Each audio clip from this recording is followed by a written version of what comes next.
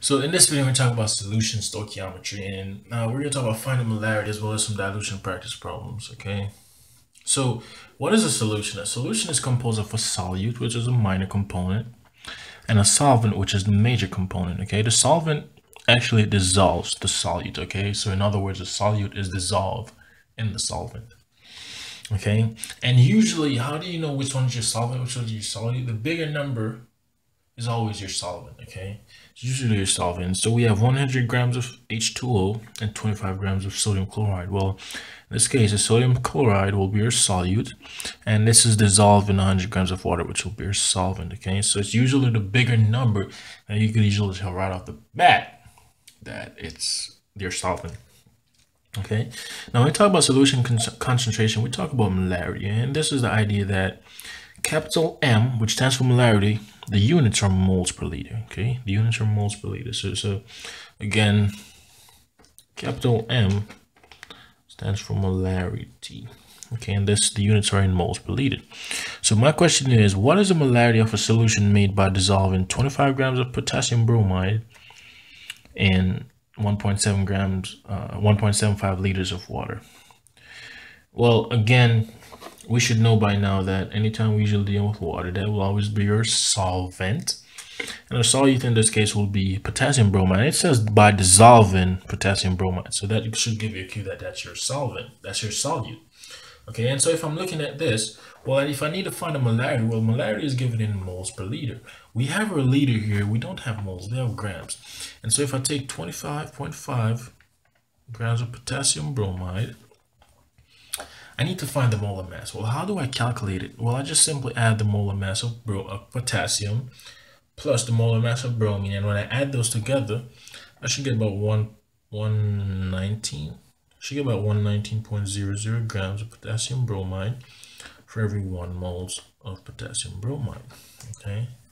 And so in this case, when I divide 25.5 by 119, I should get about 0.2143 moles of KBr, and I'm going to simply just divide this by my 1.75 liters. Okay, notice that I'm in moles per liter.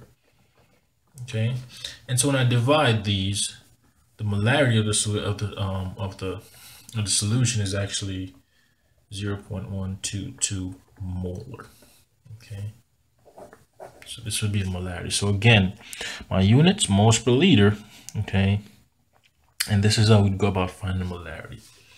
Let's talk a little bit more dilution, okay? So when we talk about solution dilution, here's the formula that we need to remember. M1V1 is equal to M2V2, okay? Now, please remember, don't ever use this for reactions, okay? So never for reactions, okay? Don't ever use this formula for reaction. This is only for dilution problems, okay? So let's keep that in mind. So if I take a look at this, well, to what volume should you dilute 0.2 liters of a 15 molar sodium hydroxide solution to obtain 3.0 molar sodium hydroxide solution? Okay, well, what I usually do is I read this from left to right, and I point out my M1, my M1, my V1, my M2, my V2, okay? So let's read. To what volume should you dilute is 0.200 liters. So this will be the first one that I see. This will be my V1, that's a volume. Should you dilute a 0.200 liter of a 15 molar? So this would be off. So this would be M1. So in this case, this would be M1. Okay. To obtain a 3 molar, so this would be M2. To obtain a 3 molar sodium hydroxide solution, okay?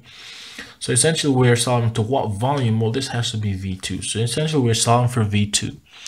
Okay, so again, reading from left to right, all I do is I'm just giving my M1, V1, M2, V2. So again, if I look, the first thing I hit is a volume, so that would be my M1. So what volume should you dilute? Is 0.20 liter of a 15 molar. So these two correspond to each other. And essentially, I have a 3 molar here, which would be my M2. And so essentially I'm solving for V1, okay, V2, I'm sorry about that. And so if I look at this, well, my M1 happens to be 15 molar. So that's M1. I'm going to simply multiply that by V1, which happens to be 0.20 liters. And that is equal to M2, which is 3.00 molar times V2.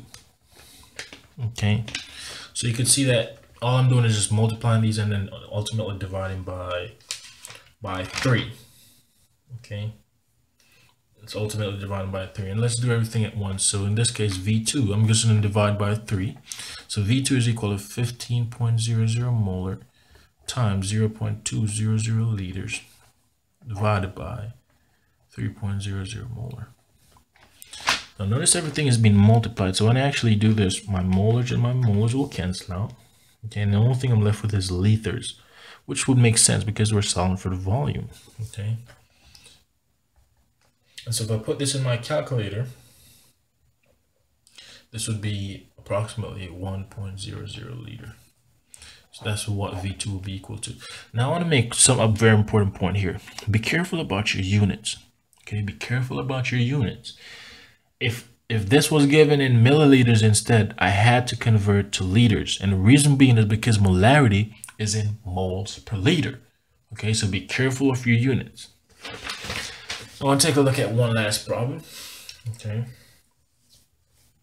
So I have this balanced chemical equation here. Okay. And the question asks, well, what volume of a 0.175 molar sodium phosphate is needed to react with 95.4 milliliters of 0.102 CuCl2? Okay, how do you go about tackling this problem? Okay, so let's think of it again. What volume? So we're solving for a volume. We're solving for the volume of sodium phosphate that is needed to react with 95 milliliters of a 0.102 molar CuCl2. So the first thing I like to do in this case is to start with what's given. So I'm given that it's needed to react with 95.4 milliliters of CuCl2. So in this case, I'm thinking about starting with my volume, using the molarity as a conversion to go to moles of CuCl, then using my balanced chemical equation to go to sodium phosphate, using my balanced equation to ultimately go to sodium phosphate, and then from there I could use this molarity to get to its volume. Okay, so let's look at the process. Okay, they're asking for what volume of sodium phosphate we need when we're given a volume and the molarity of CuCl2. Okay, and so if I take a look at this, well, if I start with 95.4 milliliters of CuCl2, well, I need to get the liters first before I could get to moles. And so for every 1,000 milliliters, I get 1 liter. Okay, CuCl2 is CuCl2. And then using its molarity, this is a conversion unit. So for every 0.102 moles, I get 1 liter. So be careful, okay? And so in this case, for every 1 liter, I get 0.102 moles of CuCl2. Okay, and then now to get to sodium phosphate, I need to use my balanced chemical equation. Okay, and so if I look at this, for every 3 moles of CuCl2, I get 2 moles of sodium phosphate. So in this case, my 3 moles of CuCl2 will go on the bottom, and my 2 moles of sodium phosphate will go on the top. Okay. And so now when I plug all this into my calculator, I should get the number to be around 0.006847 moles of sodium phosphate. Okay. Now we're in moles of sodium phosphate. We need to get to the volume. Okay. And so how do we do that? Well, because we have its molarity, this is a conversion unit, and so molarity is given in moles per liter. So I need to get somehow to liters, to liters for this first. And so if I use its molarity, well, I know for every 0.175 moles, I get 1 liter. And so for every 0.175 moles, of sodium phosphate, I get 1 liter. Okay, I get 1 liter. And then again, because we started with milliliters, I'm just going to convert this to milliliters as well. So for every 1 liter, I get 1,000 milliliters. And so if I put all this in my calculator, I should get around 37.1 milliliters of sodium phosphate. Okay, so the process is what I want you to take away from this.